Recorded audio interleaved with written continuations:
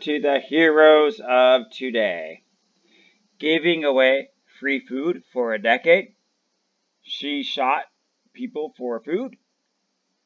A glowing tribute to our frontliners. And armed forces that convoyed warriors. Let's get into it. Probably my favorite part of every day is getting in touch with you guys about the heroes of today. And today I have 4 stories to share with you. The first one is a Vietnamese young man nearly a decade offers free meals to poor people. After witnessing an old woman picking up wasted food and trash, Lock Buffalo decided to feed the poor people with delicious meals cooked by himself. It has been 7 years since he's been doing this meaningful work. And so here you see a picture of the guy offering the food. So, after residents in Tonkin Commune, Bin Chong District, Ho Chi Minh City, about Lock Buffalo, there is nobody who doesn't know him. Lock Buffalo's real name is Najun Trong Min Lock, 33 years old. Wow, he started doing this when he was young. Locke said he goes by the nickname since he was a child because he was a naughty boy and as hard-headed as a buffalo. Donating the poor people of a ton of rice during COVID-19. Now, in Vietnam and in some parts of Asia too, they have these like little baskets, like kind of like laundry mat baskets, and they call them ATMs. And people will put like rice in there for like the poor people. So you can come by and you know, you take a handful or a bag full of rice and then go home and cook it. Some people did this for pets too, in not Vietnam, but I think it was Malaysia. So, going on. As the government applied national social distancing measures in early April, the first people Locke thought of were the poor, the manual laborers who made a living with unstable jobs. Without hesitation, Locke spent his savings on a ton of rice, then divided it into several portions, each consisting of 5 kilos of rice, some packs of instant noodles, and a face mask, which were donated by his friends to distribute to the poor people. For lots of people, 5 kilos of rice is nothing. For the poor people, it can feed them 5 through 10 days. With my financial capacity, I could only donate 1 ton of rice. Then I posted on Facebook, calling my friends to donate masks and instant noodles, Locke said. According to Locke, gathering large groups of people to do charity work during the epidemic might not be good. Therefore, he rode his motorcycle to distribute the gifts to the poor person's houses. As one of the people receiving the help from Locke, Mr. Najun of District 9, I like District 9, it's really pretty, whose hands aspire living alone and making a living by selling lottery tickets. Yeah, you know, in Vietnam, when you're really poor, these people will sell these like little tickets on the street. And as a foreigner, even if I did win, it's illegal for me to claim it. And when I came back in like 2010, they used to bother me a lot. But during the recent times when I see people doing that, even though I can't use the tickets, I give them money. I don't take any tickets either. I just want to help out, you know. So that's just a little story about the tickets. Due to the COVID-19, I have no job to earn for a living. In such situation, Locke doesn't mind long distances or the weather, coming here to present me the gifts from his sincere heart. I am very thankful and pray for his health. In a circumstance no better than Quan Tian Van Ta, District 9, said he runs a motorcycle taxi to raise his seriously ill wife. On normal days, he earns 100,000 Vietnam. That's like about $4 to $5. The Vietnam dong currency used to be 20,000 dong, $1, but it goes up and down. But during the convoy 19, he earns nothing. Thanks to Locke's help, we can manage to survive through this difficult period. I feel very touched by his work, Ta said. Empathy for the difficulties for the poor. Starting making a living at a young age, Locke understood very well the miserable life of the less fortunate. Locke said, I started working at 14 years old. One day I caught an old lady picking up wasted food of trash in an apartment complex. That image was haunting my mind, and I told myself to try to earn money to help the poor. In the old days, Locke worked as a construction worker, not earning much money, so he couldn't help many people. Since 2014, when he had a more stable job, Locke started using his savings to buy meals for the homeless. There's a memory I remember forever. Once I went to a rice restaurant and caught a person in a wheelchair picking up leftovers to eat. I invited her to join me for my meal, but she refused. She said if I gave my meal to her, she would take it. She would take it. At the time, I thought that the guilt of burdening something them so that they could not sit down to eat in a decent manner. Since then, I started to cook meals for the poor by myself. Supported by his morals and relatives, Locke has been cooking meals for the poor and the homeless around Ho Chi Minh City for 7 years now. Understanding Locke's sincere kindness, a number of people joined hands with him, and Locke had more companions to help him do his charity work. So what do you think about that? Is anybody making a difference in your community? And are they only doing it for this, or have they done it for a while now?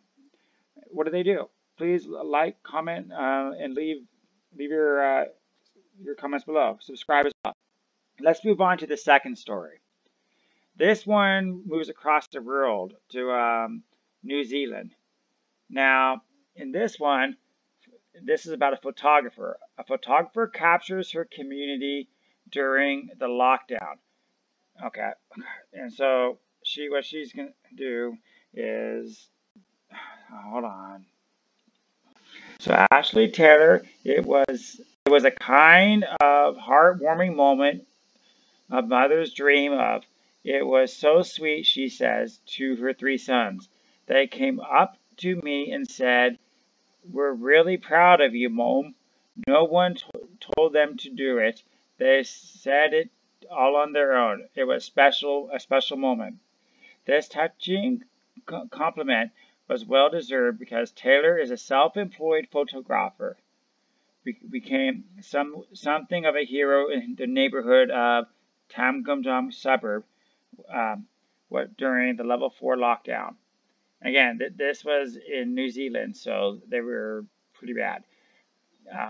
Armed with her camera, she pounded the streets most days, raising funds to put towards food parcels for people in the area. So this is kind of like, I'm not going to say trash cans, but similar, where people would put donated food for the poor to get. Okay. Shooting from a safe distance, Taylor took portraits of families in front of their homes in return for donations to the community food bank. The amount raised has reached 4,500, enough to feed 300 extra food parcels for those in need. That sounds like a lot for a little to me. Although she doesn't know the exact number, Taylor thinks she has photographed at least 100 families, her biggest effort in a single day being the 18 family groups she captured in films a couple of weeks ago. I was out for almost 5 hours a day, she said. I am definitely fitter than I have been, and I'm certainly feeling my age, but I'd love to doing it and helping others. Part of the motivation was to show her sons, Austin 14, Jordan 12, and Roy 10, it is possible to do something to help others, no matter the circumstance. It's been a lovely lesson for them now to understand you can do good in a crisis. My husband has supported me by watching the kids when I go out. It's not only her family who appreciates what she has done. Her efforts have come to the attention of the ASB, who has recognized her as the ABS Goods as a Gold Isolation Edition Award, giving her $2,500 and a further $2,500 donation to the food bank for her name. So I honestly wonder what she's going to do with that $2,500 she got. That kind of defeats the purpose. Oh, I did good deeds. Now here's some cash for now. I don't know. What would you do? How do you feel about that? You know, if you go out and you volunteer clean the beach, and one person clean more than you or the most, so we're giving them money, or if this person get, I don't know, whatever they did volunteer, they work for disabled kids, so we're gonna give them money. Doesn't that defeat the purpose of volunteering? Unless, I don't know. Leave your comments below. I'd like to know, should people get paid for volunteering? All right, moving on. Taylor was inspired by the Forest Project, which launched in the U.S. last month when the photographers in Boston decided to highlight the feats of the community. Okay, they raised $500,000 for the food banks. I thought I've got the skills and I wanted them to help others. So I used my photography. So all right, so I'm going to stop there. And I think it's really good. You know, what lesson do you think is important to teach a child? We heard that she did this to teach her sons the value of giving and being kind. And I'm sure you agree with me. That's a good lesson. But is there another lesson that you wish you could teach your son? What would it be? Or what way would you teach your children that it's good to do volunteer, charity, or to do something to make a difference? Leave your comments below. Like, comment, subscribe. Moving on to our next article. And this one takes place in Malaysia. And if you're watching the YouTube video, you can see how they basically lit up the Taj Mahal, or I guess the Puerto Java is what they call it. And they did this in honor of the medical workers. So let's read what they did. Uh, pretty in blue, silvered Patarat landmarks included government buildings were lit up blue as a sign of supporting the frontliners working tirelessly throughout the movement controlled period. Okay, so the cityscape took on hues of blue to show the national gratitude of frontliners and all the essential workers around the globe. Initiatives known as Light Blue. In Kuala Lumpur, the entire facade of the KL Tower was lit in bright blue at around 10 p.m. yesterday, followed by the Exchange 106 skyscraper, the tallest building, 492 meters in Southeast Asia. I think China or Korea would want to work with that. Joining the movement are the Pentrex Twin Towers, Mardaka. Okay, so they have all these buildings they're naming off throughout the whole country and city in Malaysia. Then other government buildings like the post office and the communication ministry, they all lit up their lights in blue as well. So, and blue was chosen because it is the official color of the medical field. Did you know that? I didn't know that, but it makes sense.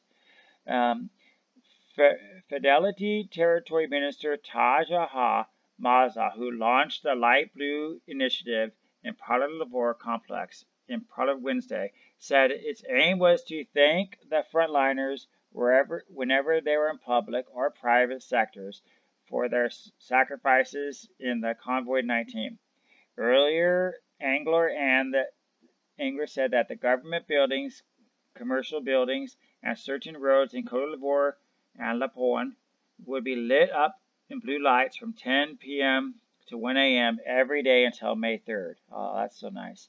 This, he said, was one of the government's initiatives to show the appreciation to all those who are helping.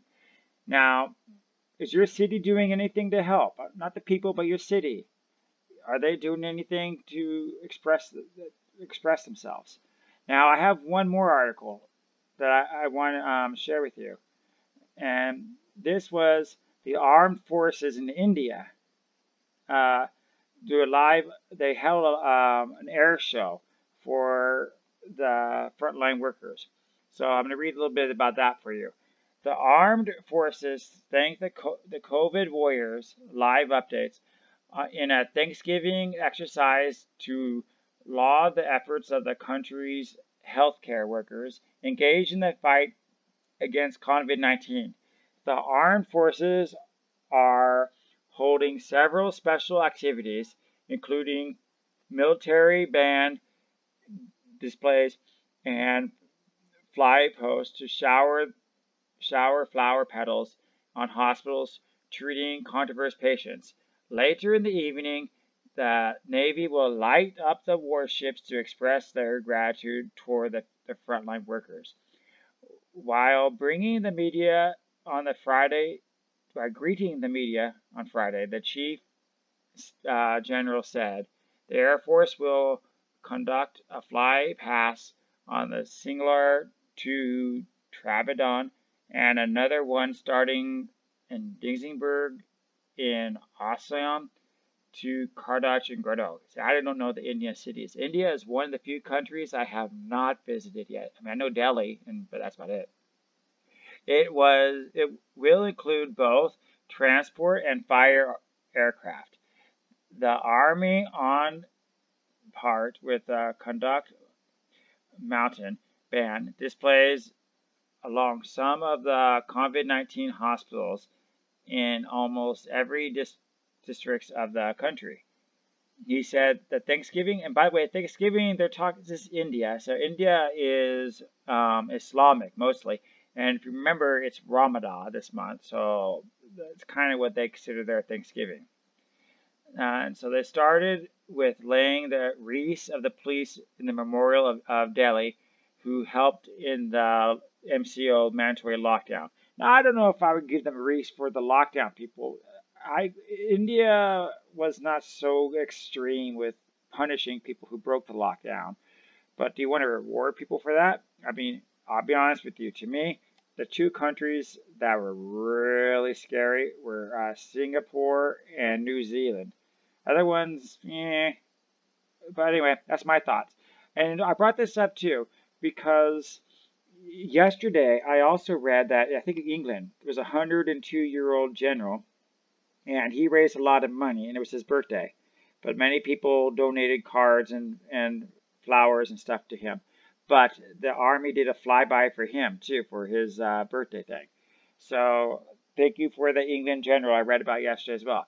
So have your armed forces done anything to promote the hardworking people in your country? Yes, no, like and subscribe. And thank you for joining me today.